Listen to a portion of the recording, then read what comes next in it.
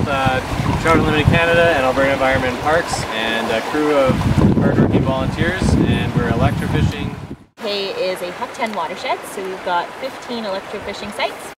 And we're sampling 300 meters of the Tay River to see what fish species are living here right now, and we're hoping to see some bull trout. And, this project in the Tay River is one of a few different projects going on in the Rocky Mountain House area.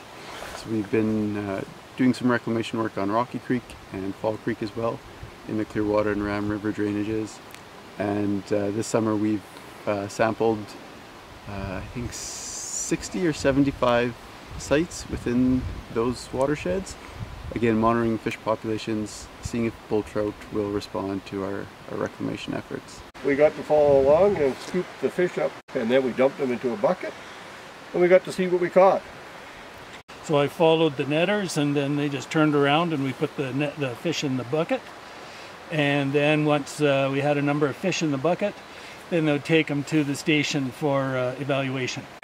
Oh, we got some whitefish, a couple brown trout, sculpin, Longnose Dace, and a little nymph of sorts there. Yeah, there's some sort of nymph. Little brookie and little brown out of the Tay River. Electroshocking sample. So, if we're looking at these, what are the difference between these two fish? Spots.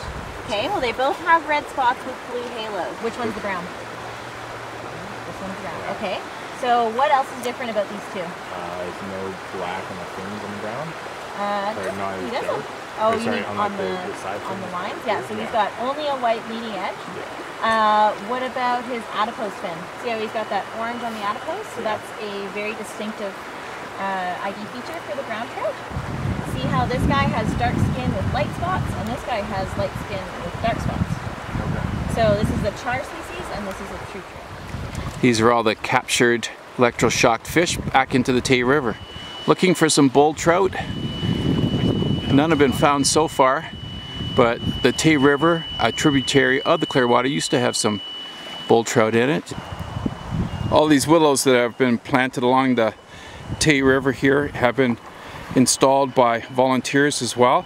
That'll help the bank stabilization, and that included lots of different groups, including the Central Alberta chapter of Trout Unlimited. And they spent a Saturday out here under the leadership of Trout Unlimited Canada. Here we are at the 300-meter mark of the last sample of the Tay River project, and the guys are just at the marker, and this is the 40th sample, I believe, in this area that the guys have taken and gals have taken from Trout Unlimited Canada and Sustainable Resources, and the guys are just getting ready to pack up